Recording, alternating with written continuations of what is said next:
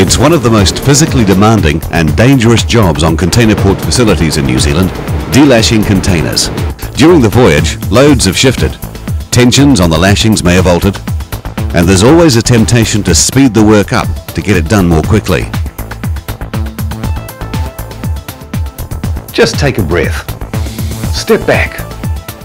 Look at what you're doing. Think of it in terms of, how can I prevent an injury to myself or to my partner?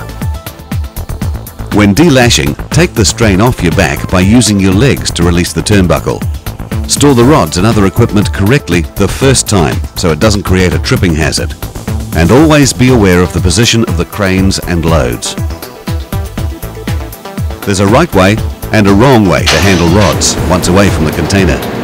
If you're not aware of where your partner is, you're liable to hit him with the bar, especially when turning with a rod. Hold it vertically and don't blindside your partner.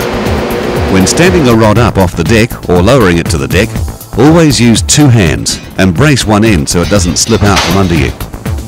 Lower the bar to the chest first, then to the ground. Bend your knees. Think safe. Don't create new hazards during the de-lashing process. Stow the unlashed gear properly. Before you begin any shift on ship, it's smart to review what you're going to do and the safety precautions you intend to take.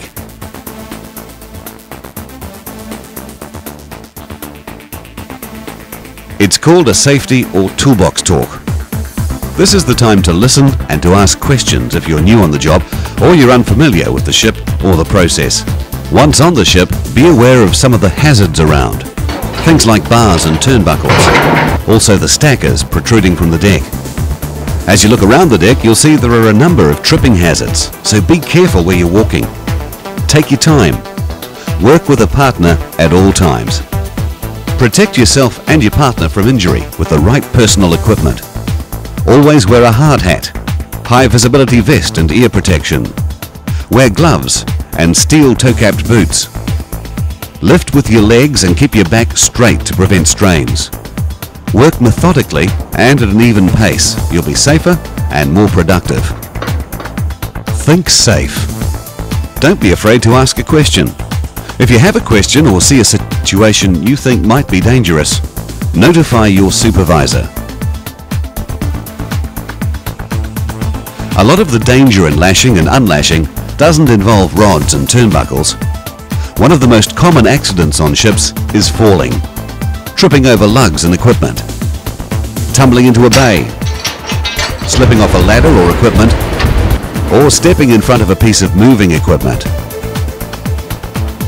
The thing about accidents is, they are so often totally avoidable.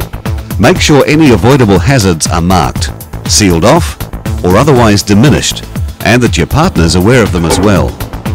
Communication is the key to safety in this environment.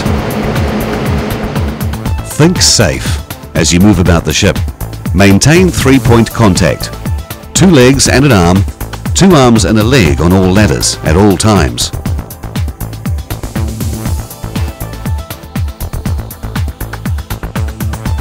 You need to communicate really well.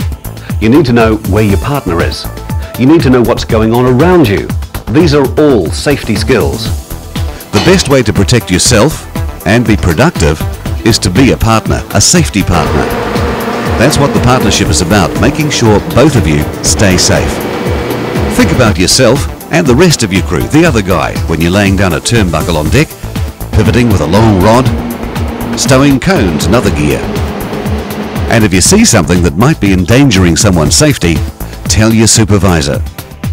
There are a lot of injuries, such as banging a knee on a ladder or tripping on something. It's what you'd call an inherent danger of the industry. Those aside, many of the most gruesome injuries that we have, when one actually sits down to analyze the situation, could have been totally avoidable. Basically, work methodically, work safe, and be careful. We want everyone to go home in the same condition they came to work.